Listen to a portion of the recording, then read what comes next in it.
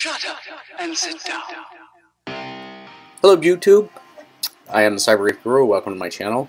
This is just a quick follow-up video of the video I made about extrusion widths and the Prusa i3 Mark II and Simplify3D and printing the 3D benchy and whatnot. So I did a lot more experimentation. I ran some additional tests and I did some calibration.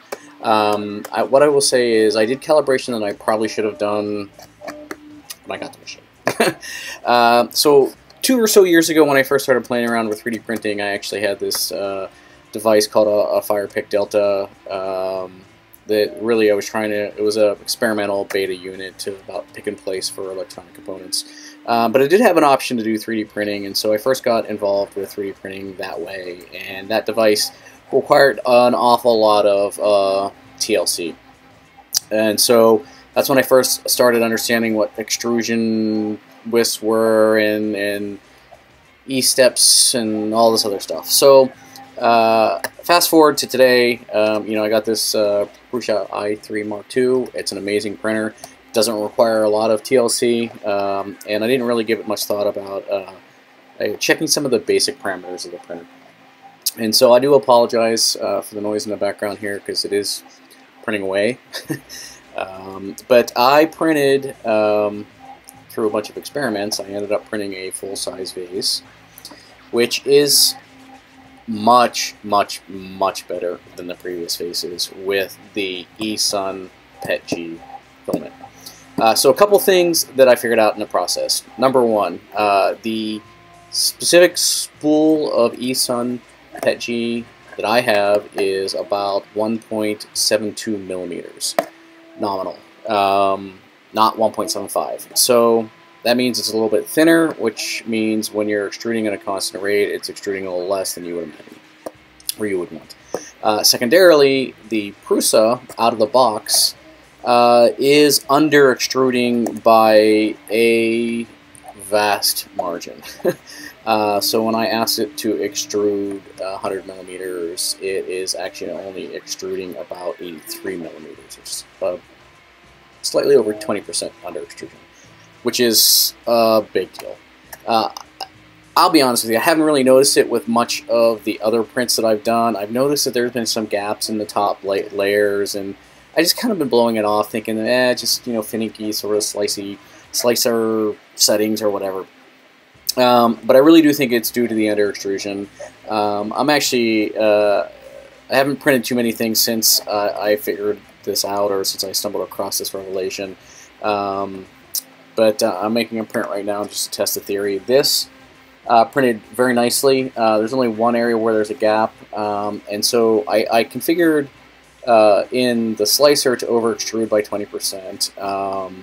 Which compensates for the 20% under extrusion for the device, but that does not compensate for the narrower filament, which would result in under extrusion as well. So I think I can actually probably go as high as 25 or even 30% over extrusion to get effectively 100% extrusion on this base.